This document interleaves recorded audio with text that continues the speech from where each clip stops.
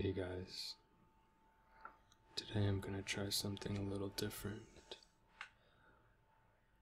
I'm gonna try reading from one of my favorite books, soft spoken instead of whisper. It's called The Wizard's First Rule.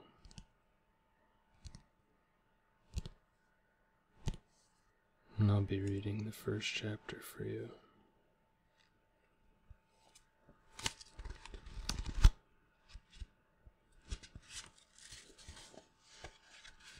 Chapter 1.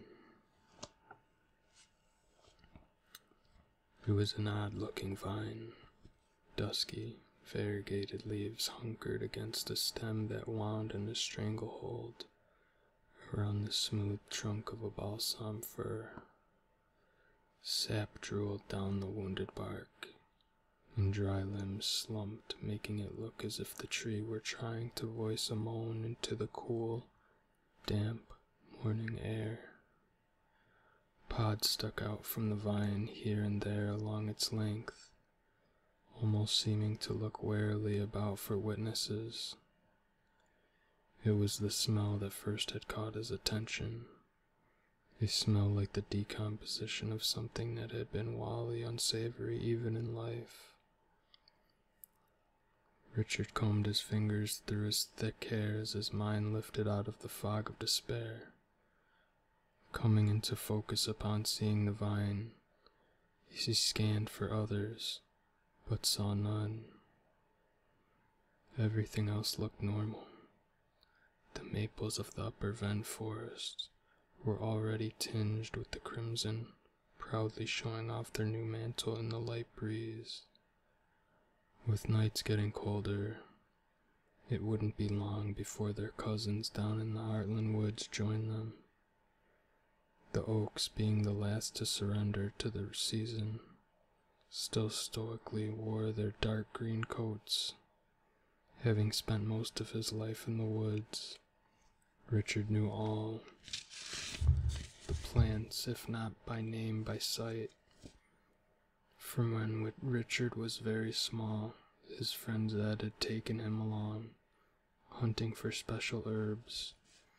He had shown Richard which ones to look for, where they grew and why, and put names to everything they saw.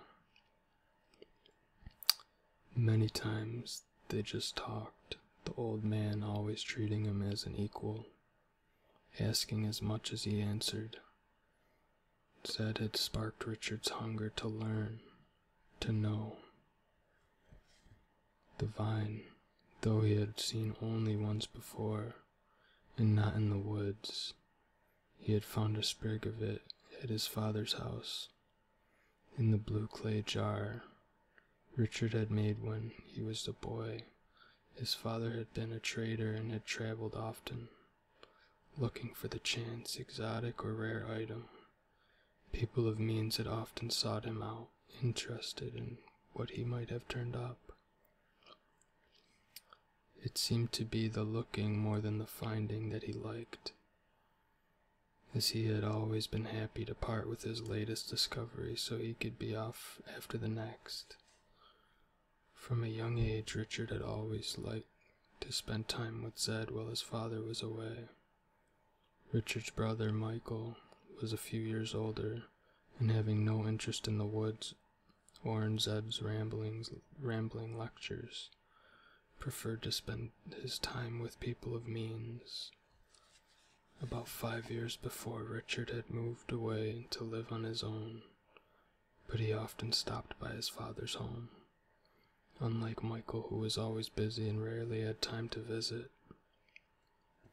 Whenever his father went away, he would leave Richard a message in the blue jar telling him the latest news, some gossip, or of some sight he had seen. On the day 3 weeks before, when Michael had come to tell him their father had been murdered, Richard had gone to his father's house, despite his brother's insisting that there was no reason to go, nothing he could do.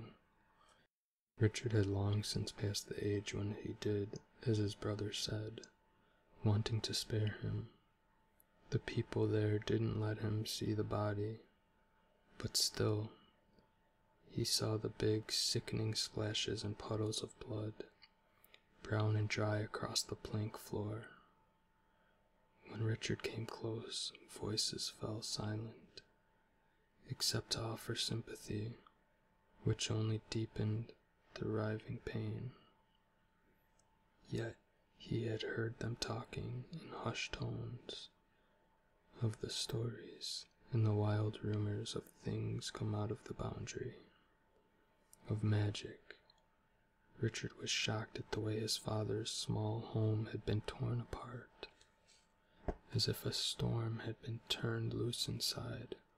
Only a few things were left untouched. The blue message jar still sat on the shelf, and inside he found the sprig of vine. It was still in his pocket now. What his father meant him to know from it, he couldn't guess. Grief and depression overwhelmed him, and even though he still had his brother, he felt abandoned. That he was grown into manhood offered him no sanctuary from the forlorn feelings of being orphaned and alone in the world. A feeling he had known before, when his mother died.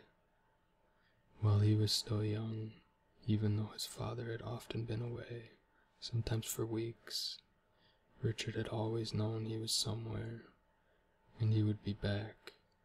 Now he would never be back.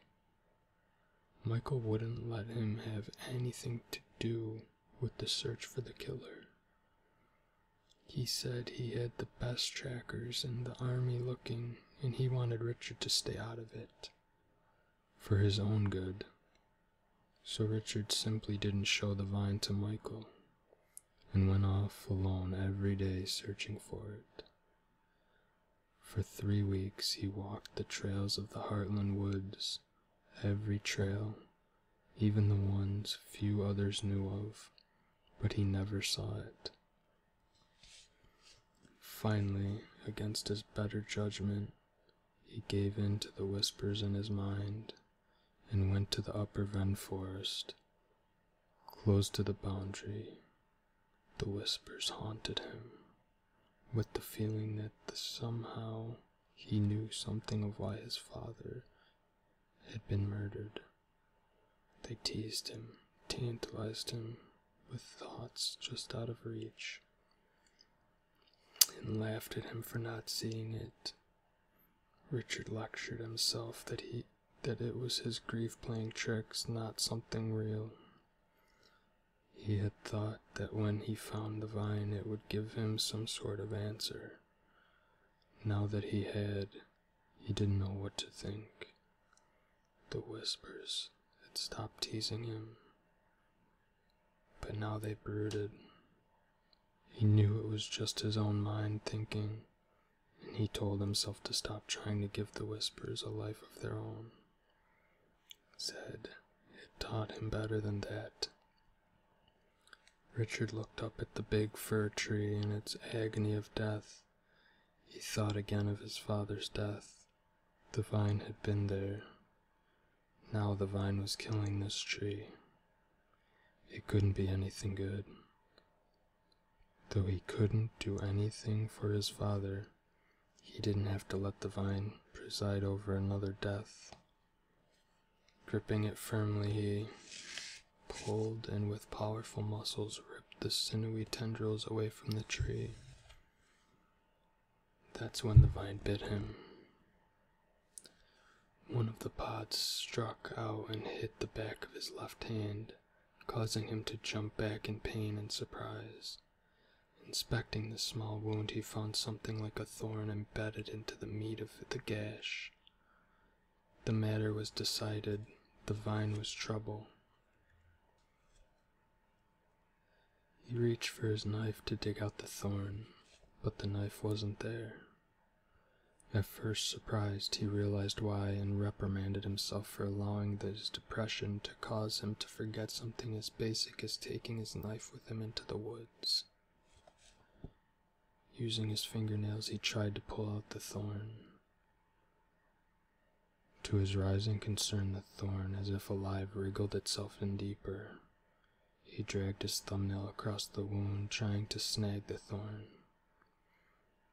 The more he dug, the deeper it went.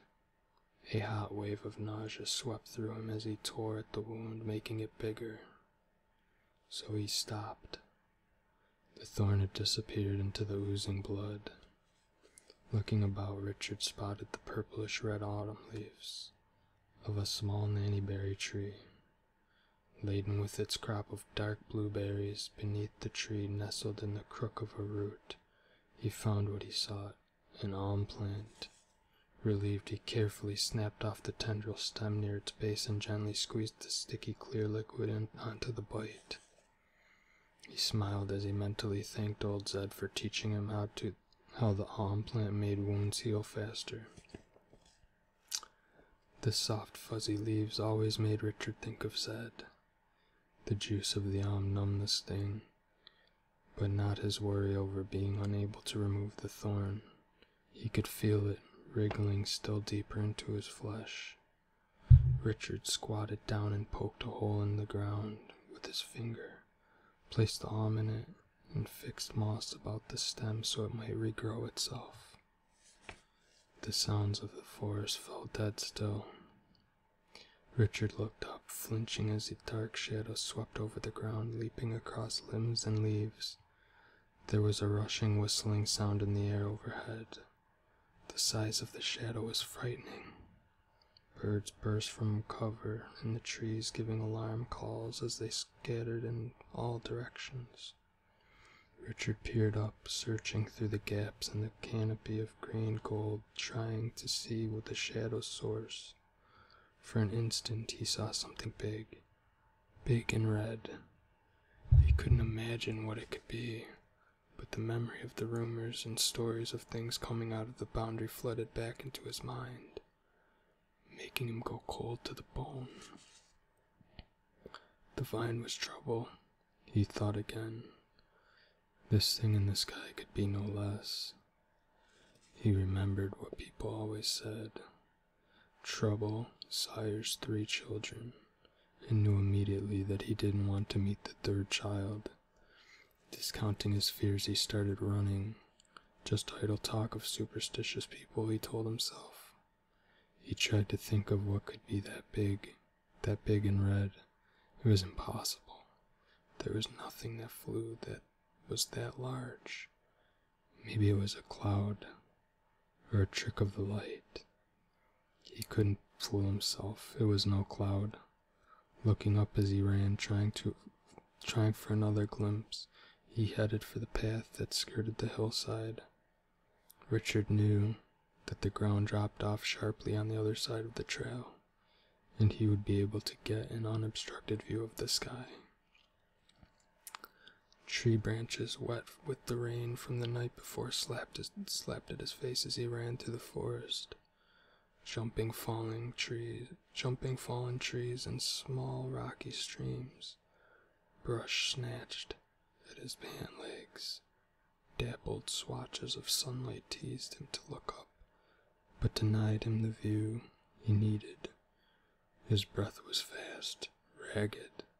Sweat ran cold against his face, and he could feel his heart pounding as he ran carelessly down the hillside.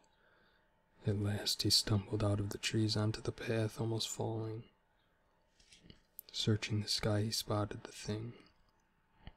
Far away, and too small for him to tell what it was, but he thought it had wings.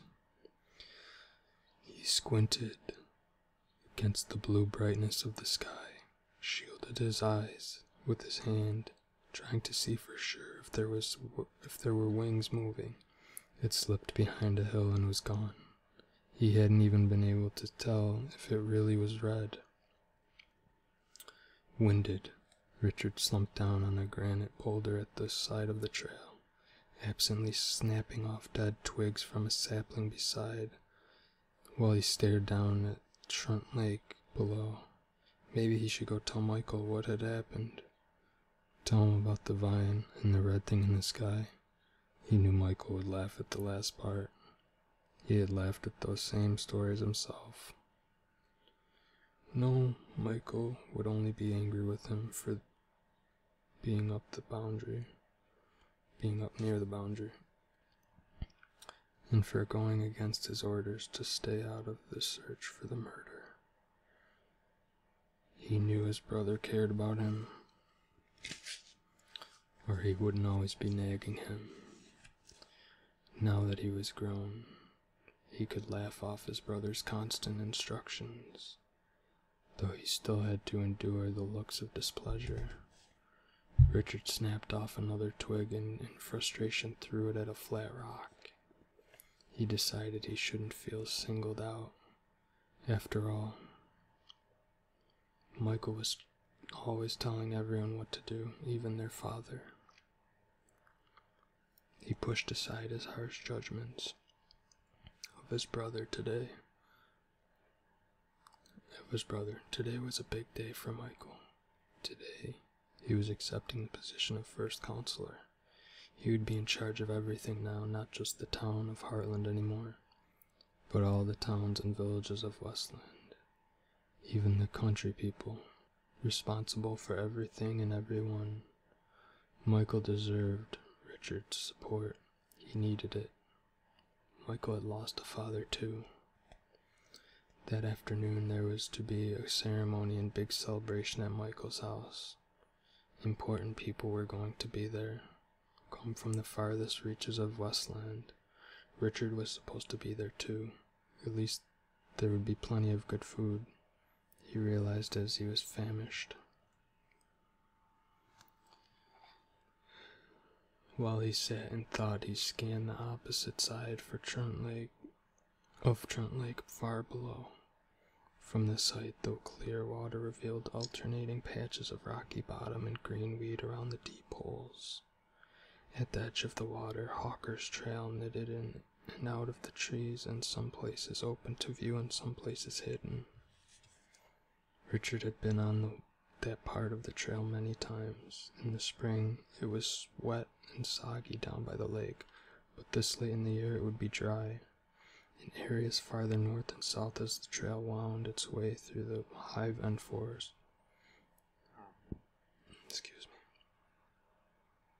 It passed comfortably close to the boundary. Because of that, most travelers avoided it, choosing to instead take the trails of the Heartland woods. Richard was a woods guide and led travelers safely through Heartland Forest.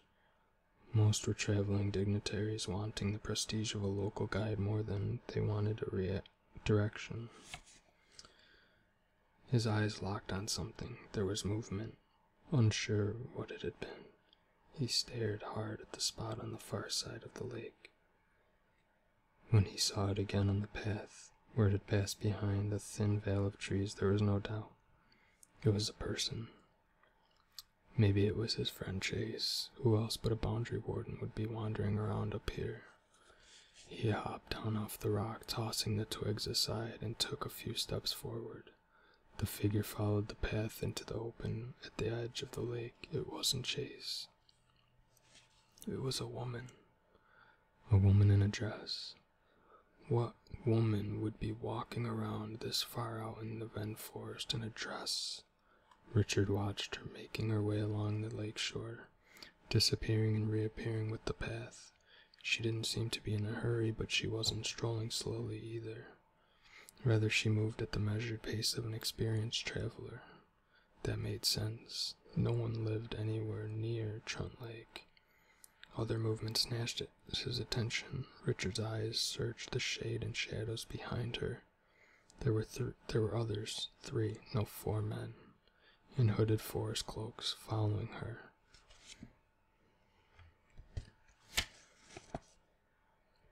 But hanging back some distance, they moved with stealth from tree to rock to tree, looking, waiting, moving. Richard straightened, his eyes wide, his attention riveted. They were stalking her. He knew immediately. This was the third child of trouble.